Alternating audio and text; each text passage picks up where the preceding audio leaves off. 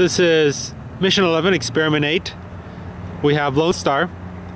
It has an oscilloscope attached to it. Again, at the 5 volt, it's connected to the 5 volt rail that connects to the compass. And the point is so that we can observe the quality of the voltage supply that is being given to the compass in order to hopefully understand why the compass fails to operate. And interestingly enough, even before I started the experiment, the voltage, the trigger on the oscilloscope has already been triggered, and I'm going to go ahead and capture this noise here. You can see that the noise is quite large. The interval of time, the unit interval of time on the x-axis is currently set to 100 nanoseconds, and so you can see that this lasts about 1, 2, 3, 4, 5, 6, at least 600 nanoseconds.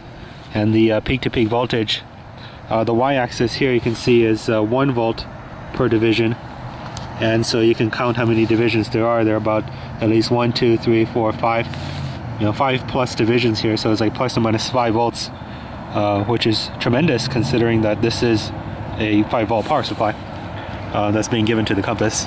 So okay, so now that I've captured that, I'm going to go ahead and start another trigger. I'm going to set the voltage trigger to be -2 volts, and I'm now going to start the experiment. So now going over to the laptop,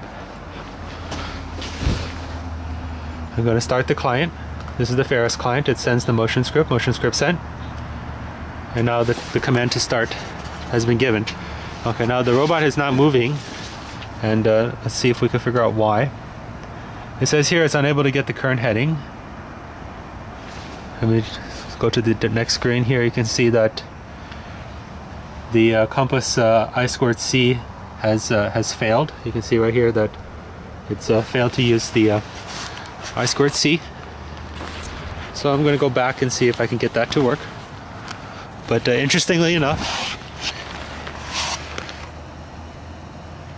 oh, never mind. That's still on the old one. Okay, that's fine. So I'm going to try doing is reset this microcontroller.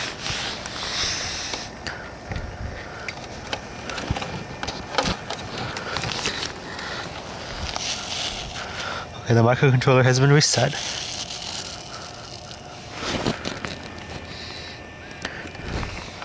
The microcontroller actually appears to be off right now.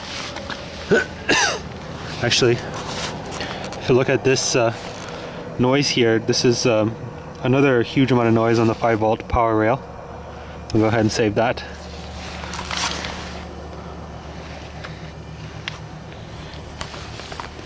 Let me see if I can figure out why this microcontroller is not turning on.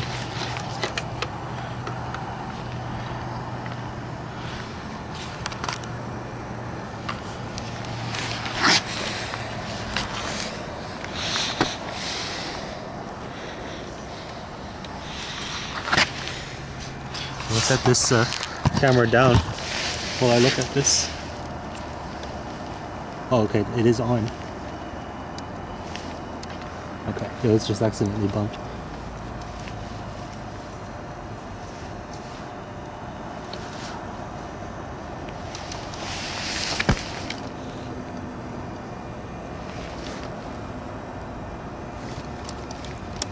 So perhaps one thing I can do is what I have here is the oscilloscope is set to trigger at any 2 volt divergence from the 5 volt rail. And what I'm going to do is, since the compass is not working, you can see there's a red LED blinking on the microcontroller. What I'm going to do, I'm going to go to the laptop and I'm just going to use player joy to move it forward and backward and see if I can capture some noise on the 5 volt rail.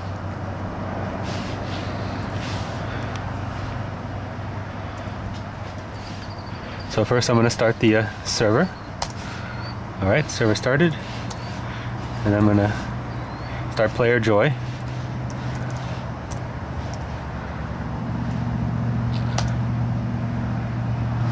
Okay, the player joy has been started. I want to make it move forward. Okay, see it moving forward right now? Alright, looks like it's having trouble climbing over the cable that's in front of it.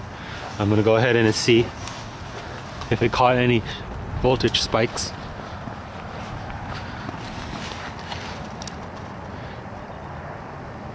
It looks like it did, but it's kind of strange. I'm just gonna ignore that for now. Okay, I'm gonna turn off the video. This is mission 11, experiment number 8.